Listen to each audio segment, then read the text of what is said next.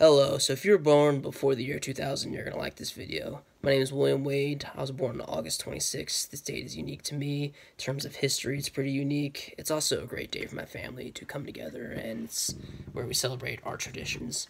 August 26, 1999 was less than 4 months away from the turn of the 20th century. If you're born before the 20th century like me, you're lucky because you have the unique and rare opportunity to live through 3 centuries. Yeah, that's right. We can live through 3 centuries.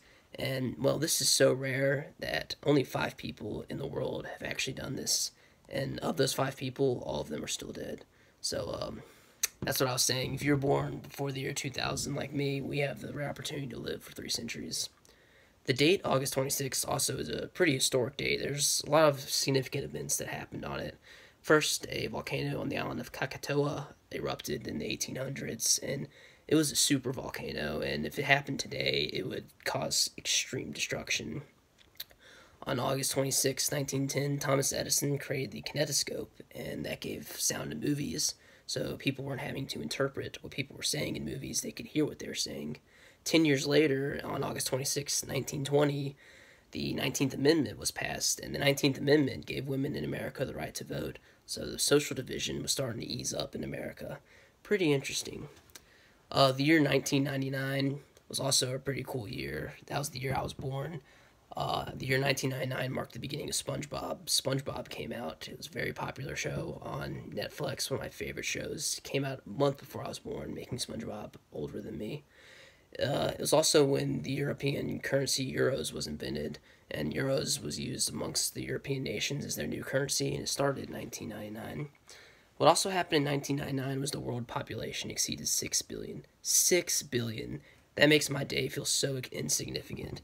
That's pretty cool if you think about it.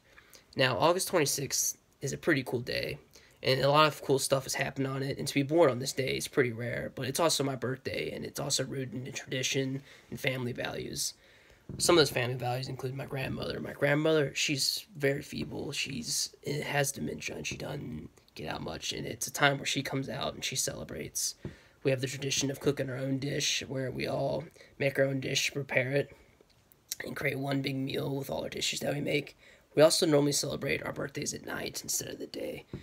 And it's just a tradition we've always had. And our family's always liked bundt cakes too. And we always have bundt cakes at our birthday traditions because bundt cakes, what you can do is, believe it or not, you can put them in the refrigerator and they'll probably last you a year.